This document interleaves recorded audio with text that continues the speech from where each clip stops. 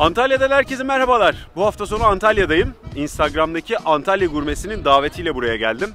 Hafta sonu boyunca Antalya mutfağını tadacağız. Çok güzel bir gezi olacak. Tabii sabah erken yola çıktık. İlk uçakla geldiğimiz için biraz acıktım. Şimdi bakalım Murat abi bizi nereye götürecek? Güzel bir karnımızı doyuralım. Ondan sonra Antalya mutfağını hep beraber konuşuruz, tadarız. Hadi gelin yavaş yavaş gezelim.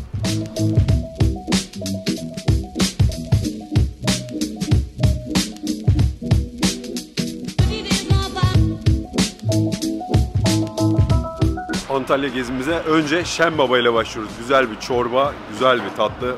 Bu arada videoyu çekmeden önce çok güzel bir un helvası yedim. Efsane güzeldi, size onu da göstereceğim. Şimdi kadroyu da size göstermek istiyorum geziye başladınız. Beyler afiyet olsun. Eyvallah. Öldürün bakalım biz video çekerken. Hadi bakalım. Hadi bakalım. Ben de yavaş yavaş yemeğime doğru geçeyim o zaman.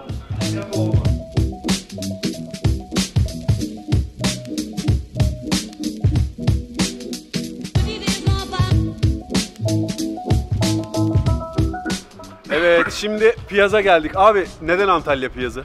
Şimdi Antalya piyazı diğer piyazlardan farklı olarak içerisinde tahin var. Tahin maliyetli ama çok lezzetli bir şey. Vay. O yüzden bu bölgede de tahin çok iyi, çok kaliteli. Tahinle piyazı buluşturmuşlar, fena bir şey çıkmış. Ben tahini çok seviyorum. Herhalde güzel bir şey yiyeceğiz gibi. O zaman gidip yiyelim. Hadi piyazcı Ahmet'e girelim, şu piyazı görelim. Hadi gelin.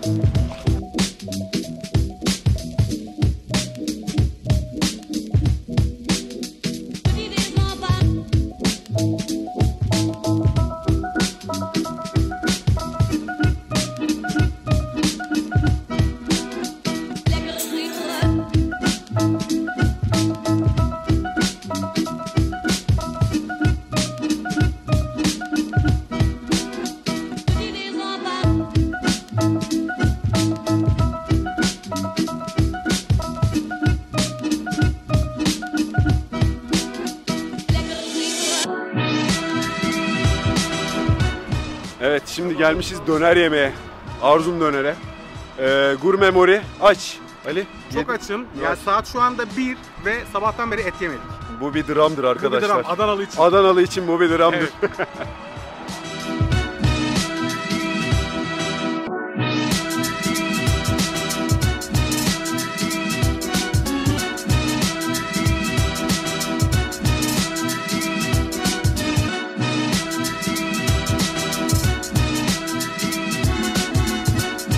Dönerleri yedik. Muhteşemdi. Şimdi tadım notlarına. Niyazi'ye soralım, nasıl davet? Eyvallah. 10 numaraydı. Antalya'da bir dönerciler çarşısı var. Oradan zaten belliydi Antalya'da döner. Çok iyi. Antalya'nın döneri olduğunu ben bilmiyordum açıkçası buraya. Ya bu kadar güzel bir döner yiyebileceğimi hiç beklemiyordum buraya gelene kadar. Bu noktanın farkı var ama meşe odunu ateşinde pişen dönerler 10 numara. Bak bu çok önemli. Neden? Ben hayatımda bir ette piştiği odunun böyle aromasının geçtiğini ilk defa gördüm. Çok aromalı, hatta geldiğimizde konuştuk burada Ali ile de falan. Aromalı bir tadı var ve çok güzeldi. Ben çok beğendim şahsen. Antalya'ya geldiğinizde denizinize, havuzunuza girin ama bir dönerde deneyin. Kesinlikle. Biz buradan nereye gideceğiz? Biz buradan kale içine gezmeye gidiyoruz. Kale içine. Hadi biraz gezelim artık ya. Yedik biraz gezeceğiz.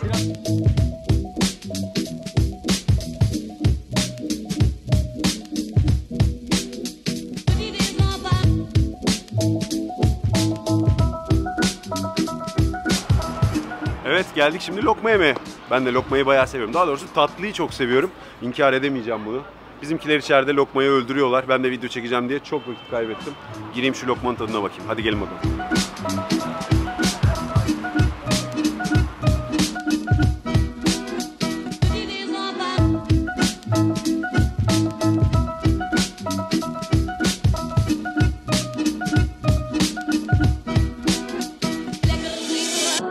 Evet, yedik içtik. Şimdi de kale içini dolaşacağız. Antalya'nın biraz tarihini konuşacağız. Kale içinin girişinde gördüğünüz gibi bir Hadrianus kapısı var. Bu kapı milattan sonra 130 yılında Roma İmparatorunu Hadrianus'un buraya yapacağı ziyaret şerefine yapılan bir kapı. O zamanlar bu kentin adı da Attelei. Roma İmparatoru buraya gelecek diye ona bu güzel kapıyı yapmışlar. Bu kapının sadece sütunları hariç tamamı beyaz mermerden inşa ediliyor ve bugün ülkemizde ayakta bozulmadan kalan ender yapılardan bir tanesi. Buyurun efendim, bu da Hadrianus kapısı.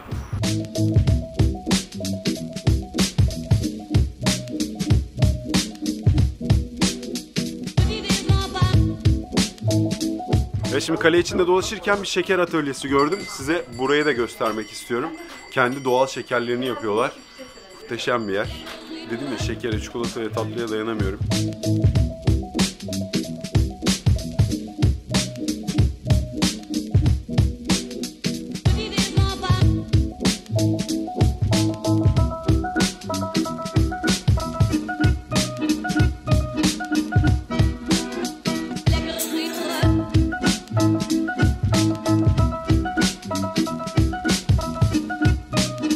Arkamda gördüğünüzde Hıdırlık Kulesi. Antalya kale içinde çok güzel bir tarihi yapı. Alt tarafı gördüğünüz gibi kare şeklinde inşa edilmiş. Üstü ise silindirik olarak inşa edilen bir yapı. Milattan sonra 2. yüzyılda yapıldığı düşünülüyor. Neden düşünülüyor diyorum? Çünkü üzerinde herhangi bir kitabe yok, bir bilgi yok. Ve bunun anıt mezar olabileceğine dair bir rivayet de var. Neden? Çünkü Roma yakınlarında, İtalya Roma yakınlarında aynı bu şekilde inşa edilmiş anıt mezarlar var. Fakat daha sonra işte bir kule olarak kullanılıyor. Bu limana giriş çıkışları kontrol etmek için farklı amaçlarda da kullanılıyor. Kale içi gezisine devam ediyoruz. Çok güzel, tarihi dokusunu korumuş bir yer. Ne yapıyorsunuz? Dinleniyoruz. Valla hayranlıkla seni izliyoruz. Biz diyoruz ki böyle akıcı konuşabilir miyiz? Ebele gübele.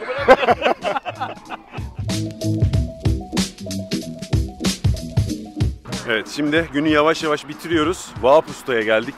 Güzel bir et yiyeceğiz abi. Abi efsane şeyler olacak içeride. Takipte kalın. Of of of.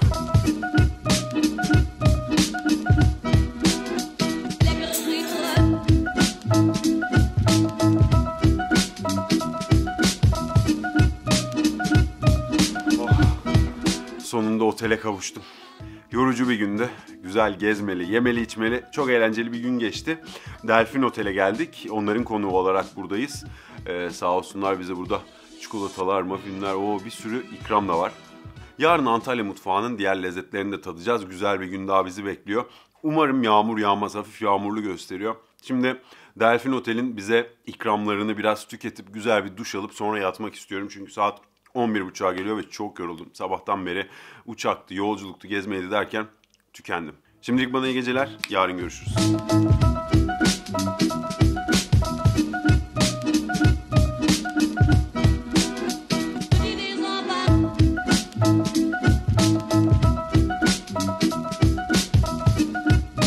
Antalya'da ikinci günden herkese merhabalar. Bulutlu ama yağmursuz bir güne uyandım. Umarım yağmur yağmaz. Otel çok büyük. Sabah biraz dolaştım. Geldim sahilde biraz drone uçurdum. Şimdi güzel bir kahve molası vereceğim. Ondan sonra güzel bir yere kahvaltı etmeye, börek yemeye gidecekmişiz sanırım. Daha sonra bir iki gezimiz var planlanan. Dolu dolu bir cumartesi günü olacağı benziyor. Umarım yağmur yağmaz. Bulutlar geliyor mu? Arkası güneşli. Hadi gelin güzel bir kahve içelim. Sonra geziye devam ederiz.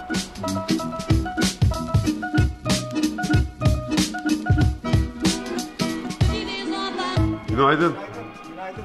Kahve içtiniz mi? Şimdi gidiyoruz. Hadi.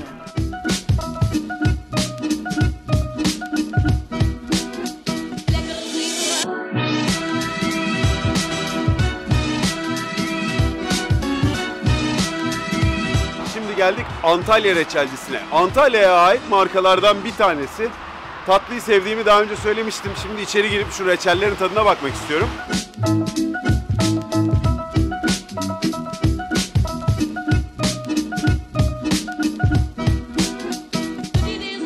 Abi nereye geldik şimdi?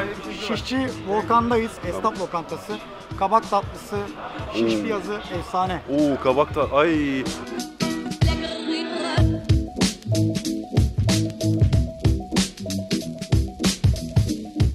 Etleri yedik. Şimdi bu işi uzmanlarına sorayım. Abi nasıl et? Şimdi baba, bir kere eti iyi seçmek önemli değil. Eti iyi seçersin de iyi pişirmek lazım. Yani helal olsun ya. Çok güzel değil mi? Çok iyi pişirmişler. Çok iyiydi yani, çok beğendim. Bir de Antalya'da Şişçi Volkan'da piyaz yenir abi. Piyaz da efsaneydi Abi ben ya. hayatımda bak Adana dışında kolay kolay et beğenen bir adam değilim. Beğeniyorum ama hani Adana'ya göre kıyaslıyorum.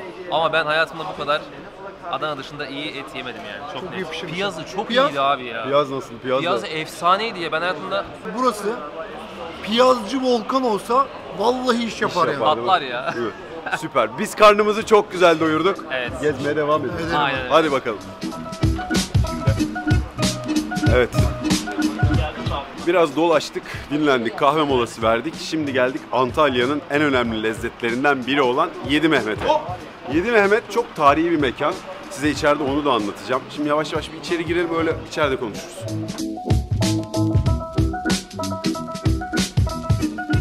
Antalya gezimizin ikinci günün akşamını Yedi Mehmet'te tamamlıyoruz. Size bu restoran hakkında biraz bilgi vermek istiyorum. Birincisi eski bir restoran. 1988'de buranın ilk kurucusu Mehmet Bey'in torunu tarafından kurulup işletilmeye başlanan bir binada şu an. Çok güzel manzarası var fakat biz yağmurlu bir günde akşam geldiğimiz için ne yazık ki o manzarayı göremiyoruz. Burayı ilk kuran Mehmet Bey'in yanılmıyorsam Atatürk'le bir macerası var. O da nedir? Kendisi Atatürk'ün 1935 yılında Antalya'ya yaptığı ziyarette Atatürk şerefine verilen yemekte bir yemek hazırlayıp ona sunmuştur. O tarihten bugüne kadar kendisi oğluna, onun oğluna, toruna, dededen toruna geçen bir aşçılık kariyeri diyebiliriz. Mevsimindeki sebzelerden, meyvelerden yaklaşık 600-650 çeşit yemek sene içerisinde burada pişiriliyor. Çok güzel bir yer. Ben şimdi gruptan biraz çıktım ama sanırım onlar yavaş yavaş yemek yemeye başlıyorlar. O yüzden ben size burayı da biraz göstereyim. Bu güzel tarihini anlatayım istedim. Ondan sonra da yemeğe geçeceğim. Sanırım ikinci günü burada bitireceğiz. Üçüncü günde yarın tekrar görüşürüz.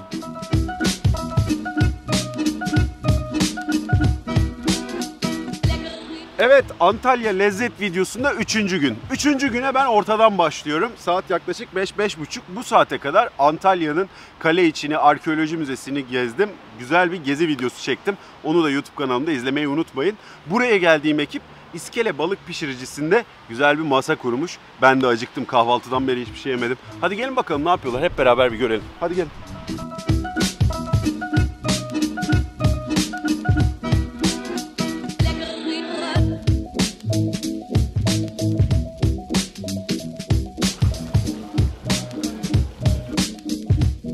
Ne yiyeceğiz abi? Abi İspanyol karidesi gelmiş. Bir bakabilir miyim? Ben de bir bakayım. Bak bakalım tadına. Yiyelim bakalım.